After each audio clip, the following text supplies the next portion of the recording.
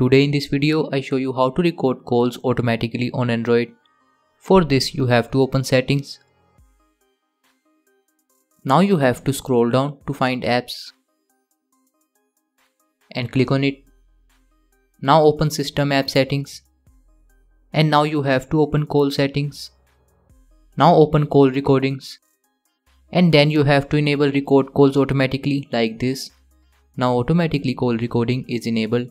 Now here you get two options, all numbers and selected numbers. If you want to record all your calls, then select all numbers, and if you want to record specific numbers, then you can click on selected numbers, and then you can make your own custom list by adding numbers like this. So this is how you can record calls automatically on Android.